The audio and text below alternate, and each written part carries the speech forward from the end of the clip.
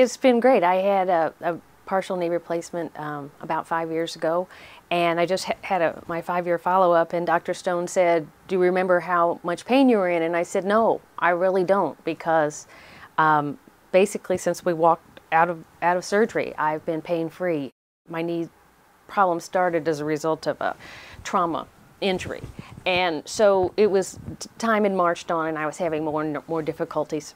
I could find no one in my area who offered the kind of services I was looking for. They all just said, "Oh, you need a knee replacement." And I was at 40 at that time, and so I said, "Yeah, I don't think so." I made an appointment with Dr. Stone in the spring and came up, had a wonderful visit with him. He looked at my knee, he made some great suggestions, said no, I wasn't ready for a knee replacement. After my initial consultation with Dr. Stone, I had also found another physician at Cleveland Clinic, who, Dr. Tony Miniacci, who also was renowned, and he was a little closer to me living in Missouri at the time, so I'd made an appointment with Miniacci. I had my MRI that Dr. Stone had taken with me, and I'd given it to the nurse, and his fellow came in and did a very thorough examination. It was, I was very impressed.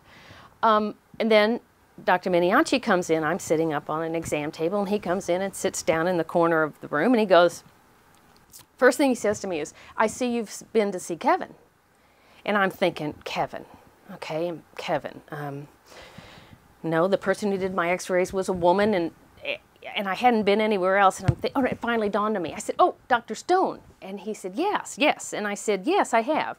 And so he promptly stood up, looked at me, and said, "Do whatever he tells you to do," and left the room. That was my experience. So it kind of sealed the deal as to where I was coming to have my work done. It's been the easiest thing I've ever done as far as my quality of life. I'm able to do anything I want to do without exception. So it's been nothing but a positive experience.